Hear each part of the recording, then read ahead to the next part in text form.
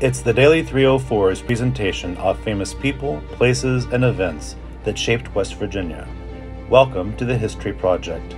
Today we take a look at the Niagara Movement at Harpers Ferry. After the failed promise of Reconstruction, author and intellectual W.E.B. DuBois allied with fellow Harvard graduate William Monroe Trotter and other African American leaders to form a movement fighting for black equality. In 1905, the men organized an event in Fort Erie, Ontario, the Canadian terminus of the Underground Railroad on the Niagara River.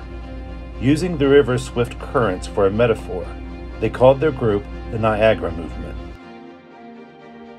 The Niagara Movement's first meeting in the United States was in 1906, held in a place with a different symbolism, Harpers Ferry, the West Virginia town where John Brown famously rebelled against the vile practice of slavery in 1859.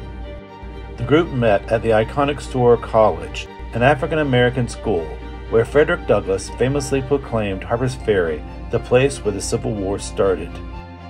It was here that the Niagara Movement voted to include women in their membership as they conducted the business of reaching the eyes and ears of the American people. They also celebrated the memory of John Brown as they entertained speeches about the abolitionists and paid a special visit to John Brown's fort, the Armory's fire engine house, where Brown made his final stand. DuBois concluded the event with a passionate speech, properly declaring, "The battle we wage is not for ourselves alone, but for all true Americans."